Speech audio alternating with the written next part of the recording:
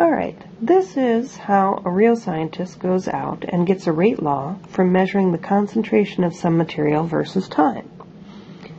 The kinetics of the reaction 2A going to C was studied by monitoring the concentrations of A as a function of time. So we get this data, and then we plot the data three different ways. A versus time, that is for a zero-order reaction. Natural log of A versus time, that is for a first-order reaction.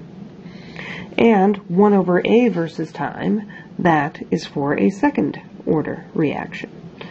And basically we just look at all three plots and see which one is linear, which is this one.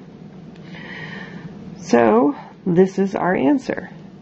What is the rate law for the reaction? We know it is second order. So our rate must be equal to K times the concentration of A squared. Okay? The next part says, given the following concentrations, determine the specific rate constant for the reaction at the temperature studied.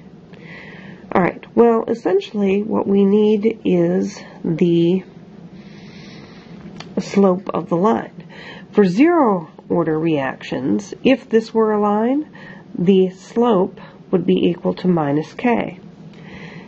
For first-order reactions, if this were a linear line, the slope would also be equal to minus K. This particular one, which is second order, the slope is equal to K. So we just need to find the slope. Now, the old-fashioned way of finding the slope is the change in y over the change in x. So that's what we'll do, okay? Alright, so I'm going to put the equal sign a little bit lower here. I can do any number of times. I guess I'll do the longest time gap. So let's do from 5 seconds to 0 seconds, okay?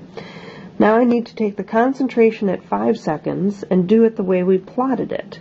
That would be 1 over 0.0450 minus the concentration at no time, which is 0.2600.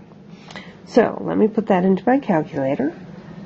And my math tells me that the value comes out to be 3.675, and my units are going to be, this is 1 over molar and also over seconds, so it's going to be molar to the minus 1, seconds to the minus 1. Alright, now just one very important thing though.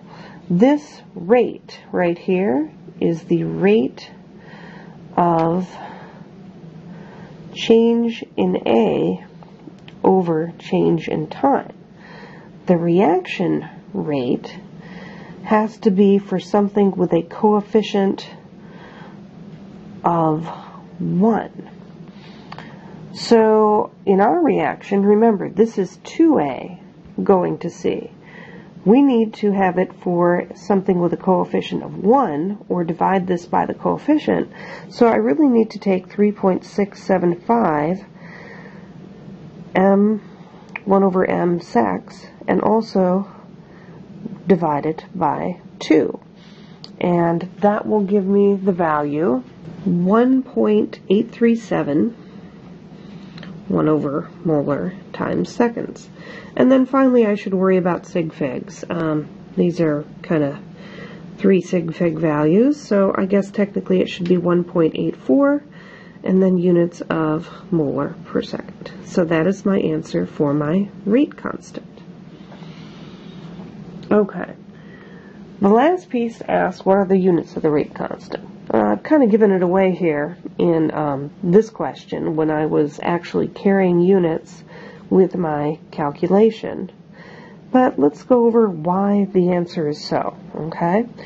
The rate of any reaction is equal to, in this case, K, and since we are dealing with a second order, it would be concentration of A squared.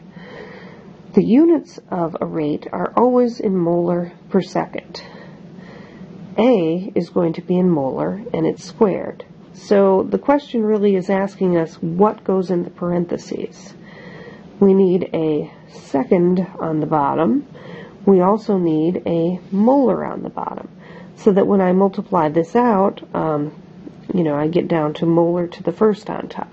So my answer for the units is going to be 1 over molar seconds, or sometimes we write this molar to the -1, seconds to the -1. And that's how you do that.